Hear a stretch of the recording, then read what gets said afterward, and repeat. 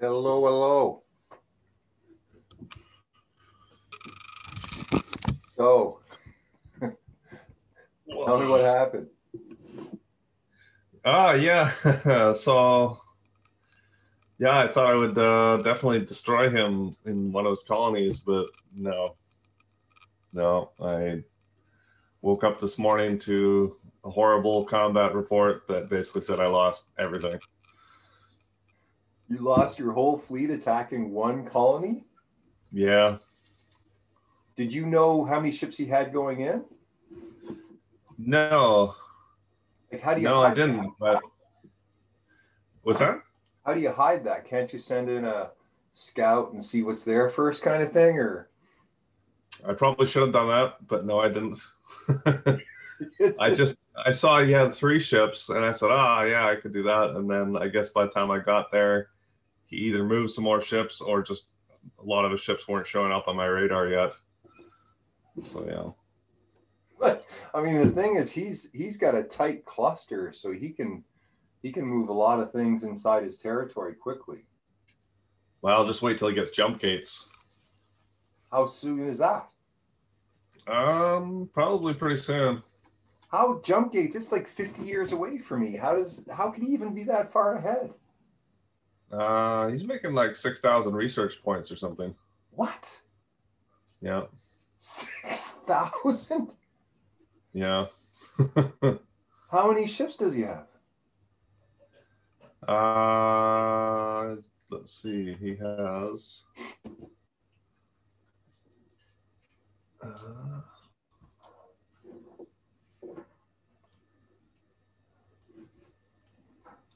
Check him.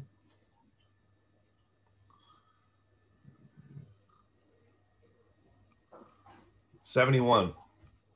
71 ships. And how many of those are he has the battleships? most technology. Huh? He has the most technology of anyone as well.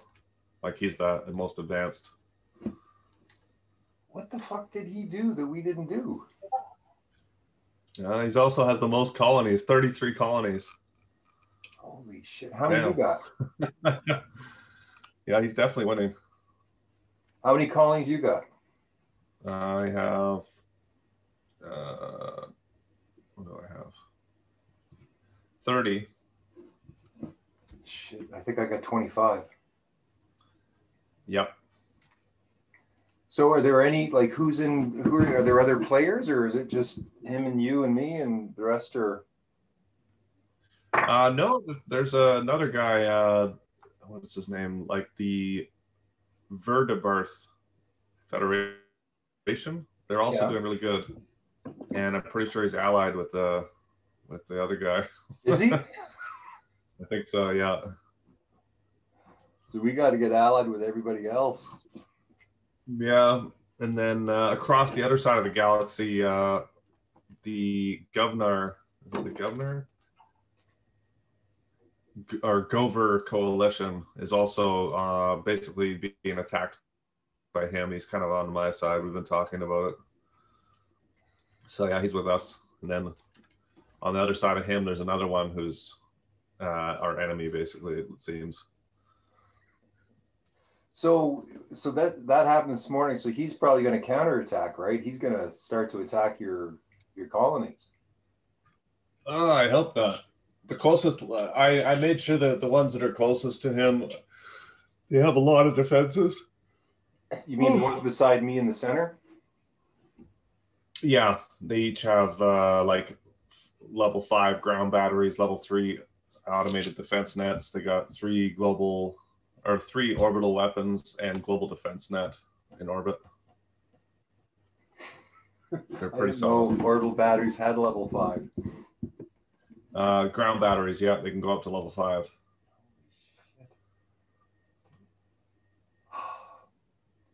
So I gotta go to Washington. Can we just pause for a sec? So which colony did you attack? Oh, I was wrong, by the way. He's making 8,000 research points. He's got 8,000. 8,081. How the fuck? Where's it all coming from?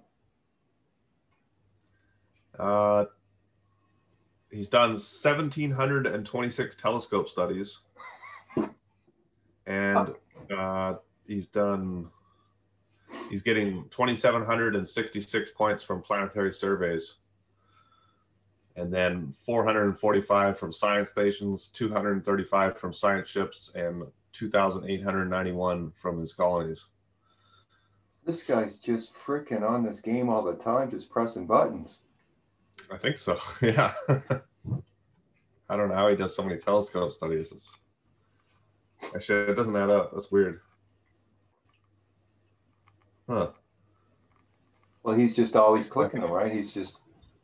Yeah. Oh. I think there's something wrong with that because there's only 1,618 star systems.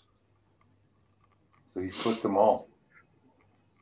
He's clicked more than all of them. Huh. I'll have to look into that. That's weird. So how many carriers does he have? I don't want to give out too much information. I haven't actually looked either. I just know the total amount of ships. So he's so far ahead. Like I'm at 3,000 research. How many metal alloys is it? I don't even have 3,000. What's that? I don't even have 3,000. Yeah. So you attacked the beast. Shit. He's apparently. I think our only chance is to team up. Well, you just attacked a lion and we're a couple of foxes. Yeah, I thought I'd do him a good bloody nose, but he just destroyed my fleet. So wait a second. Man. You found out in the morning. You didn't even, because what happens if you beat his first forces and then he brought in some other later on or something? No, it was all one fight when I arrived, apparently. So he was waiting for me. You just came into the system and right away there's a fight? Yep. Yeah, if you leave your ships in orbit of the star itself, then they'll just defend the system.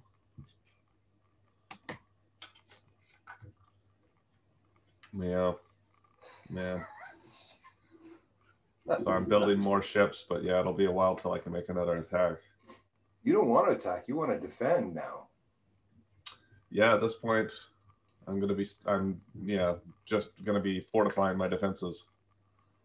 Because now, he's gonna take you out one by one. He'll just come in with his massive fleet and bomb the shit out of each one of your colonies, and he's gonna start right in that center point.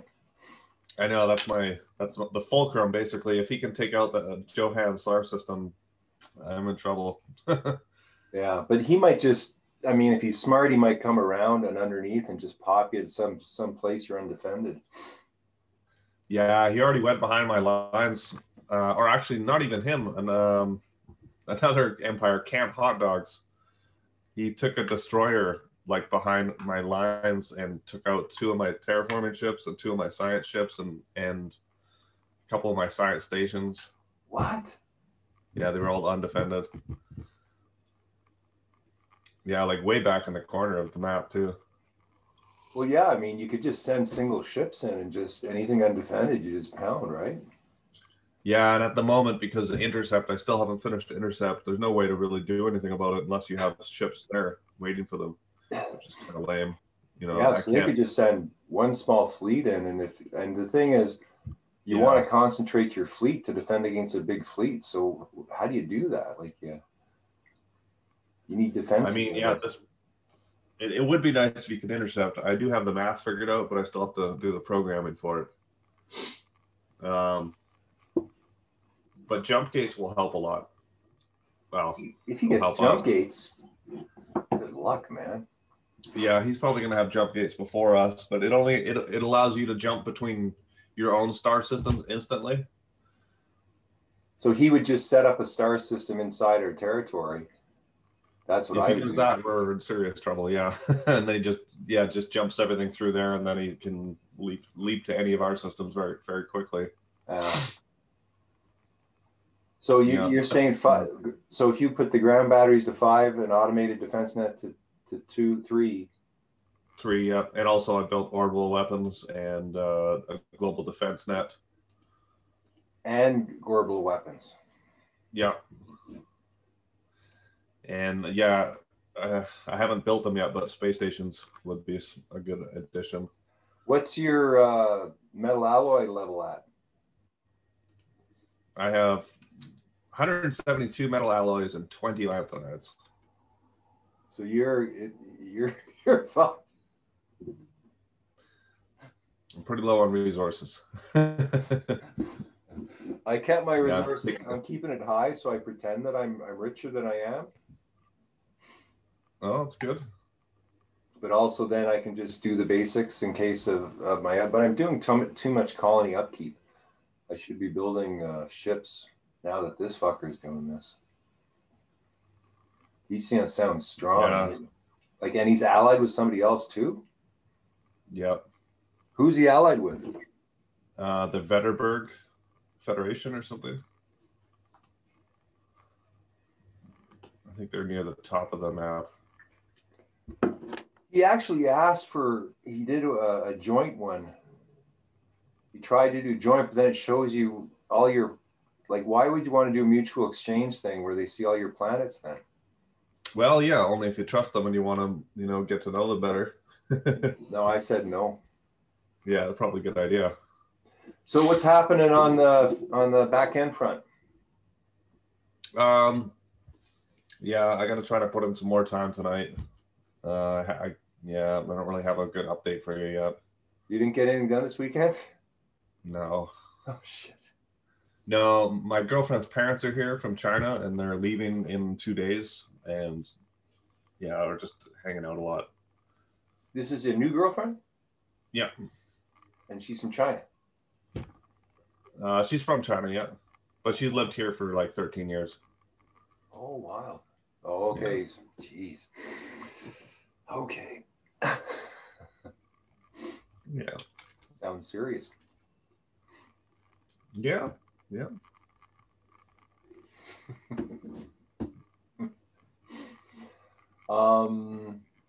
Okay, because I'm starting to gear the guys up for the thing. So hopefully we'll get that done. Okay.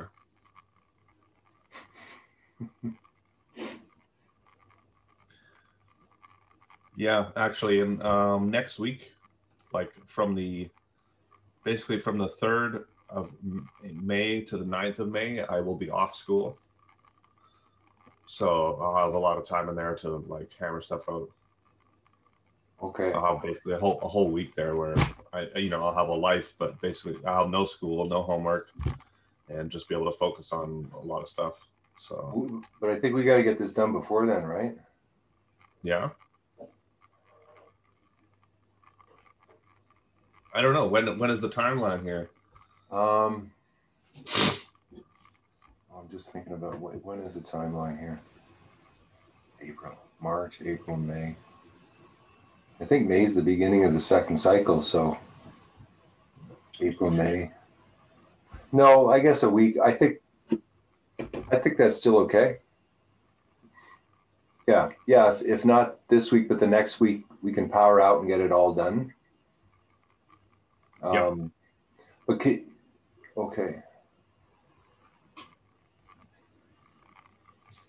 Hey, is there any way you can maybe, for Choose a Remedy, when someone recommends somebody, when someone refers someone, can we, because we got, it's just going to be one big, huge list, right? And I won't know where they're coming from. But if the first people that we let in, then you give them the ability to refer people in, and then we keep track of that. And so they're kind of like the multi-level type stuff. Well, at the moment with Choose a Remedy, anyone can just use it. They just can only use it once a day or something like that. No, I know that, but I'm not talking about that. I'm talking about if you bring someone else in, if you're already in the Remedy program and you refer it and bring somebody else in under you. I know that doesn't exist right now, but that's a huge piece, because I want to bring facilitators in who bring facilitators in who bring facilitators in, kind of thing. Like, I want to multi-level it. And if Choose a Remedy. What's that? With Choose a Remedy? Yeah. Well, both at some point, but I mean, just with Choose a Remedy. So whoever, like we keep track, like if Lori Renton is here and she invites 12 people into Choose a Remedy, they're listed underneath her within my screen. Because right now it'll just be one long screen of people that I can't, it's gonna, if we ever get into numbers, I don't know who they are and where they came from. Okay. So are you saying we should change it so that it's an invite only system? Yeah. Okay. And that whoever you invite, it goes under you. And I'm like the head guy, then I invite everybody in and then they invite. So that way we can track. Okay. And then we reward people who invite a lot of people. They get more benefits. All right. Well, okay. I will look into that. Could you do that tonight? Could we put that ahead of everything? Because it's kind of like that program's ahead of this other program in a sense. Maybe. Like, what are you Something envisioning? You could do in a night? Well, like, what are you envisioning for Le Ciel? Are they going to be using it too? Yeah, they will be using it too. Yeah.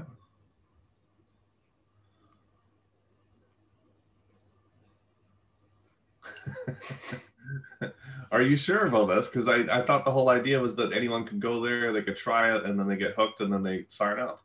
Well,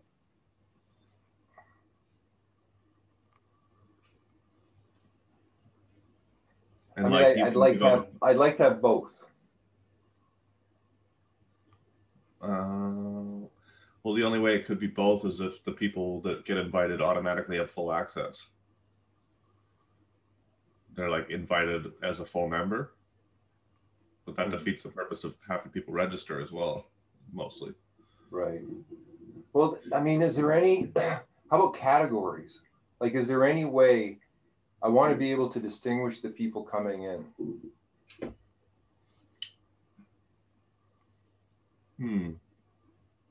I guess why? Well, just because if we just have one long list of emails of the people that have signed up, as soon as you get over 1,000 or 10, it's like I actually want them to come into the CRM that I'm making right now. I want to bring the emails in so we can use them, right? These are potential customers. Sure. But I mean, if you imagine it like, say, like Facebook or something, they don't care where people come from and they're all the same. They're just a lot of users. They don't approach it as like who invited who or anything like that. And they have billions of people technically. No, I know, but that's Facebook, and I don't give a flying fuck what they're doing. I want to build communities, these shared knowledge communities, and right. So this is the entry point in. So I do want to have. I think once I don't know. My suggestion would be like, once they register, they associate themselves with a group or something, and then they're tracked. Otherwise, they're just random people using the thing because they like it. And maybe they'll sign up, or maybe they'll get free access because we know them. But one way or another, they'd have to, get the full access before they're like part of a group or anything. And if they're coming in, from Le Ciel or from someone that we already know, then we would just give them a code and they would all just get full membership under that group. Oh.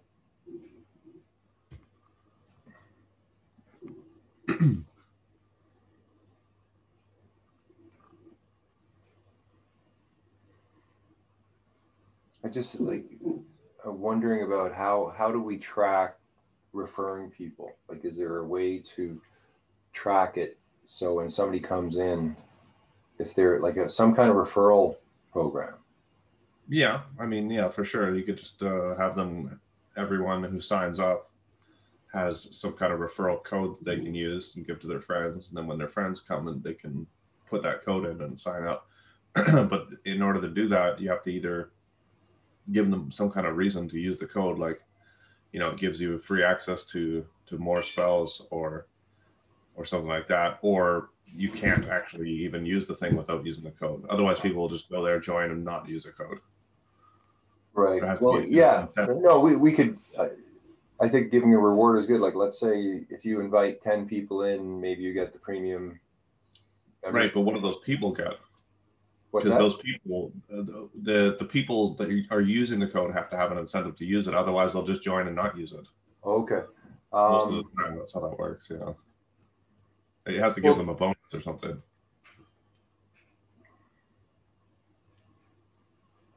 I mean, the thing would be that they're coming under someone, so that's their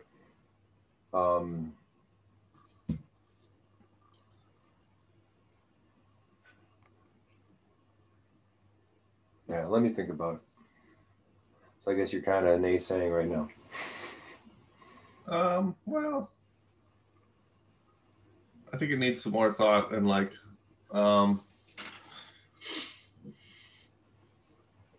in Choose a Remedy works. We'll get this chat room to work, and there are going to be other pieces that we need to make work, and then at some point we've got to integrate them all together, but we're not really there yet. Okay. I think until we get more pieces working and we really know how all of it's going to fit together, I don't think it makes sense yet to try to build pieces of the working together. Okay, that makes sense to me. Okay, so just I guess go ahead with doing some more back end if you can, or you just want to wait till the 3rd to the 9th kind of thing? I'm going to try to do some more before then for sure. If I can, I'll try to get it finished before then. I just know I'll have a lot of time then for sure. Okay. Well, that makes me feel decent just knowing that you got the time then, so we can get it done. Because and then I'm just on my end figuring out some more pieces of the puzzle. So that's fine. Okay. So I guess, frick, man. I mean, that's like he's got 3 times the research, so he's just going to pop ahead in technology, and he's already popping ahead. He's got the game in hand pretty much. Then he's just going to start to wipe people out, I guess, eh? Well, yeah, I think our only hope at this point, until we can catch up technologically or anything, is to team up and to, yeah. Well, I think. What about that long-term, like those long-term missiles, like that you got that? Oh, the interstellar ballistic missiles. How do they work? I don't know. I haven't programmed those yet. Oh, they don't work. No. Shit. Does anyone have them? No, not yet, but pretty soon. Yeah, I'm a little bit behind on that piece. Because if we had that going and we just started sending all these big missiles at his colonies. Yeah. Who's the person to our left? Like, are they warlike at all, or they're just like, how many planets do they got? Nah, they're super peaceful. They just want to sit there and build. So we don't have to worry about being attacked from behind. No, definitely not. The Capria hierarchy or whatever. No, they're peaceful. We should lay a trap or something. We should find some way we can suck all his ships in and somehow destroy them all easily. I think the only way to do that is if we had jump gates. We don't have jump gates. You can just give us jump gates. All of a sudden, this guy discovered it. No. That would not be fair. No, I think our best option right now is to, because an alliance does give us certain abilities as well. Like if we were allied, for instance, we would share each other's sensor information. So I could see everything you could see, you could see everything I could see. That alone is a big help. But I think it's better not to let him know that we're allies and only use it when. Well, yeah, he can't tell that we're allies. Okay. And then we can also have a research pact, which basically gives us 15% bonus to all our research, each of us. Oh, really? How do you do the research pact? Once we have a defense pact, we can sign a research pact. The defense pact means I'm at war with everyone you're at war? Yeah, that's the downside. As soon as you sign that, you're going to automatically be at war with, let's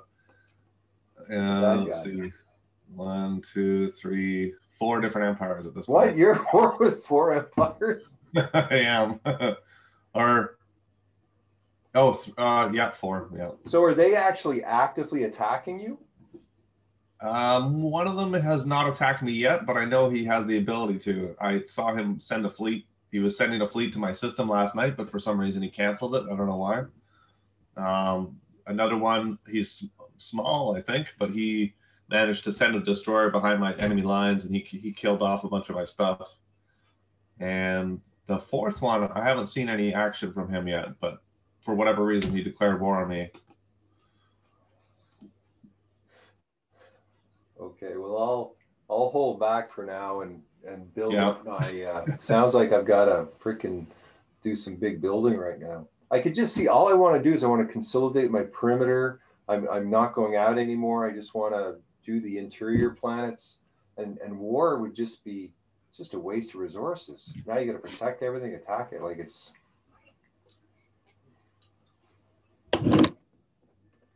Well, yes. I mean, at some point, I want to make a game that's totally different than any other game, where it's not a game of conflict, right? All games are about conflict and hierarchies and domination and, you know, all that.